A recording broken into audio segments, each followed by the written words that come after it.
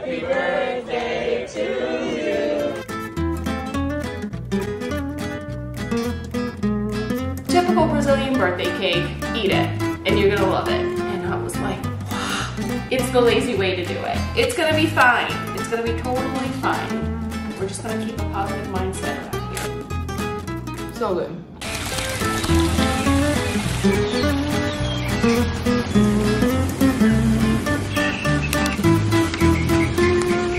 Hello everyone.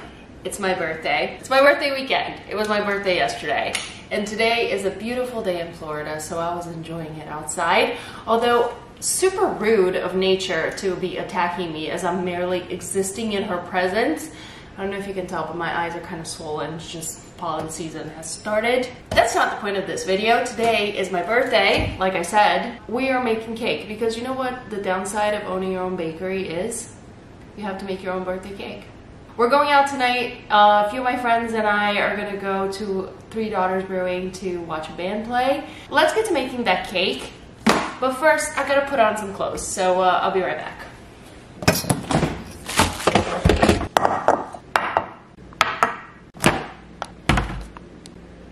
Much better. So first things first, the hair's gonna go up because that's when you know we mean business. We're gonna be making my favorite cake, which might surprise you because I have been very vocal about the fact that chocolate is the best kind of flavor for anything. But my favorite cake of all time is carrot cake. But not just any carrot cake, Brazilian carrot cake. Now, how is Brazilian carrot cake different than American carrot cake? That's a great question. Thank you for asking. Also, hoops. They make the hairdo look better. We gotta look cute when we do the baking. It's a fact. It comes out better. Look it up.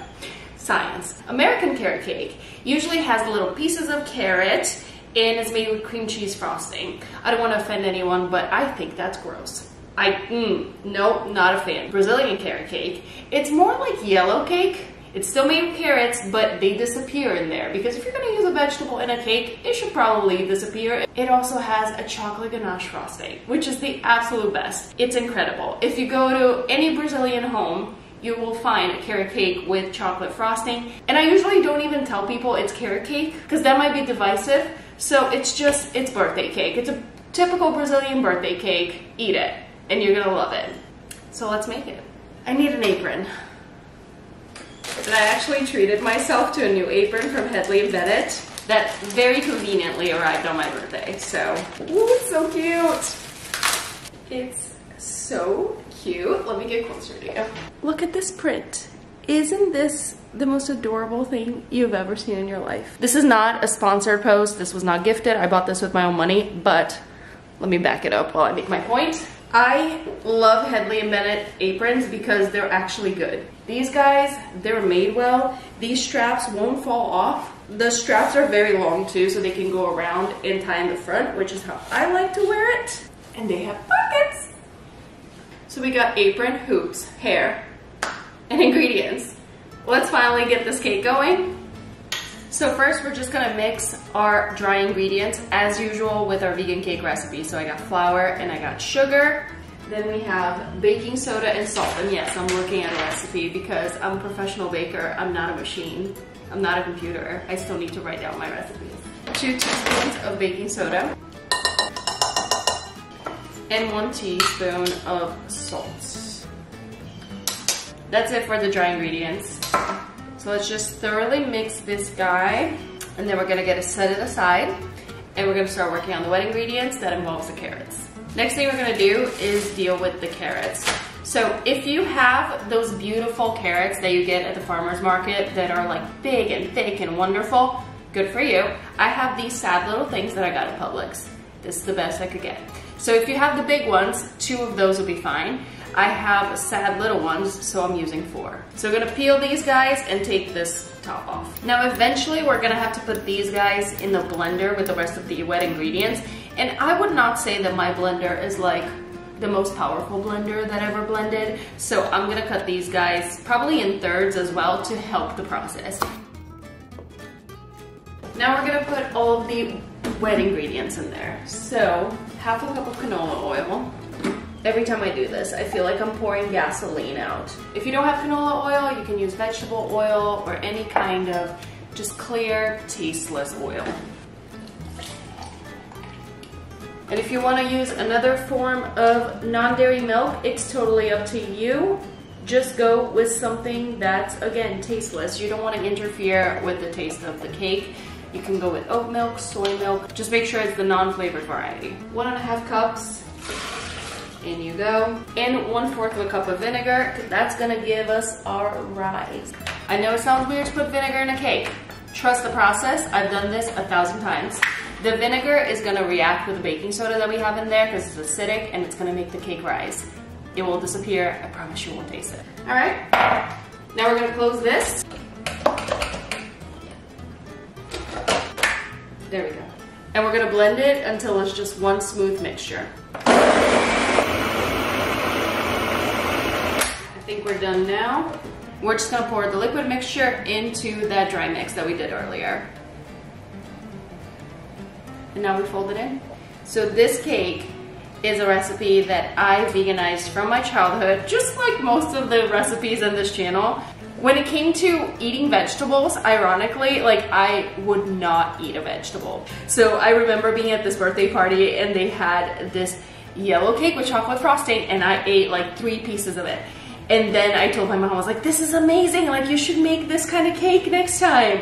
And then she told me it had carrots in it. And I was like, wow. Vegan vegetables have come a long way. I'm okay with them now. I don't particularly love them in my desserts. I think carrot cake this way is the only way that I still will incorporate them. Not for me. Although pumpkin pie, yes. If I'm forgetting something that's really good with vegetables in it, let me know in the comments below.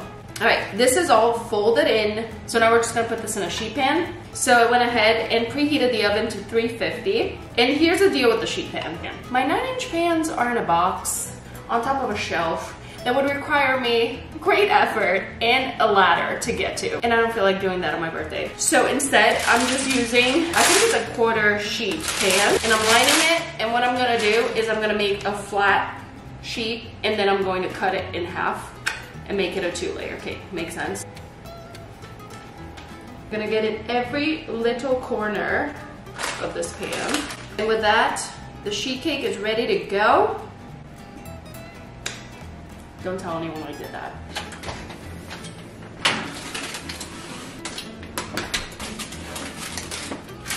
All right, now that the cake is done, it needs to chill completely before we add the chocolate and frost it and complete it. So let's take a break.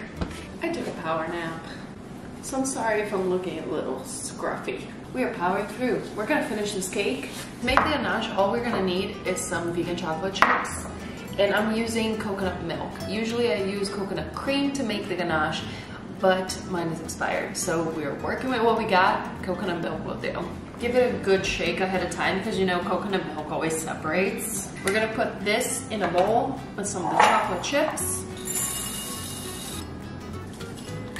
And we're gonna put this in the microwave and we're gonna heat it up until it's all a nice chocolatey mixture. So our ganache is ready. Now we have to cut that cake and stack it. My camera stopped filming because the card was full and we just do not have time to go deal with that. So we've moved it to the iPhone. In case you see a difference, that's why. When I used to make cakes for the bakery, I made so many cakes and I made so much buttercream. It kind of put me off of buttercream, possibly forever. For this cake, we are not making buttercream.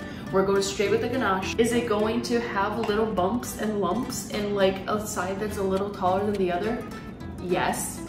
Is that a problem? I'm okay with it. We do need to cut. This is like a little bit bigger than the box, so we're gonna cut like 2 inches off. And now we're just gonna frost this. And now I'm just gonna finish off by topping it with some chocolate chips because these are great for hiding little imperfections as well. And you know what?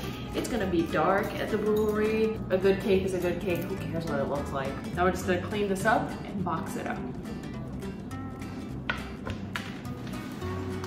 Boom, we're done. Now I'm gonna put this cake in the fridge so that this chocolate firms up. And then we're gonna frost this little piece that's left over here and we're gonna try it out. All right, so essentially we got like a little mini piece over here that I put together. So good. You absolutely cannot taste the carrot in here at all.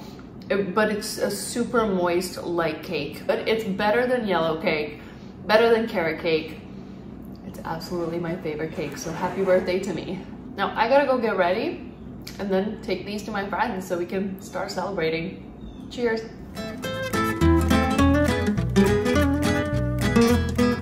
Happy birthday to you.